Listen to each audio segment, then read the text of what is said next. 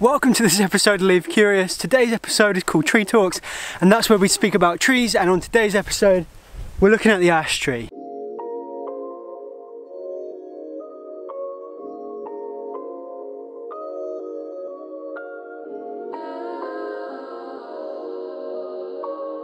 The ash tree is one of the most common trees in the UK, and it can grow up to 30 metres tall. So one of the ways you can identify the ash tree is by its pinnately compound leaf. And what that means is that it has 5 or 6 leaflets coming off one stem. The leaflets are opposite each other with a terminal leaflet at the end.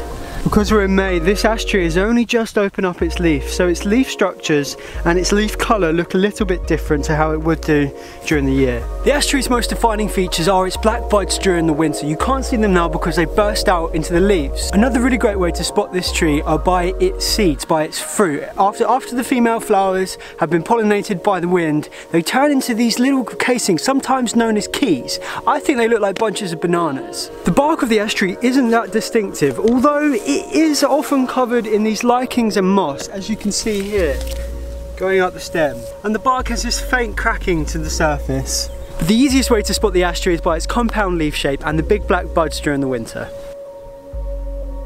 One of the biggest threats to the ash tree is ash dieback, often known as Cholera dieback. And what happens here is the leaves will die back, the canopy will die back, and it can often cause death in the tree. Certainly the tree doesn't look that vigorous, but I think it's because the leaves have only just opened up. But if we look at this area of the canopy here, it's definitely showing some signs of dieback. And I spotted this blackening and wilting is fairly typical of ash dieback.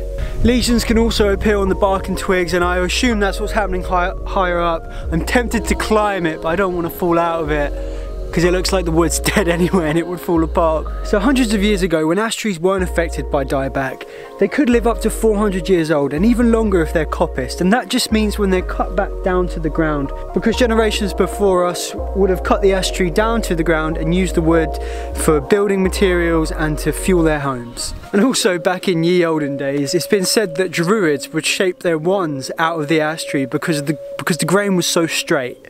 I kind of want to make a wand now, to be honest. Actually, yeah, taking a closer look at this tree, it doesn't look like it's in particularly good shape. See if you can get out in your local woods or in your garden or in your parks and go out and try and spot an ash tree and look out for symptoms of ash dieback. If you enjoyed this video, please leave a like on it. If you have something to say, leave a comment down below. And if you're into videos about wildlife, nature, trees and all of that good stuff, then subscribe. Thank you for watching.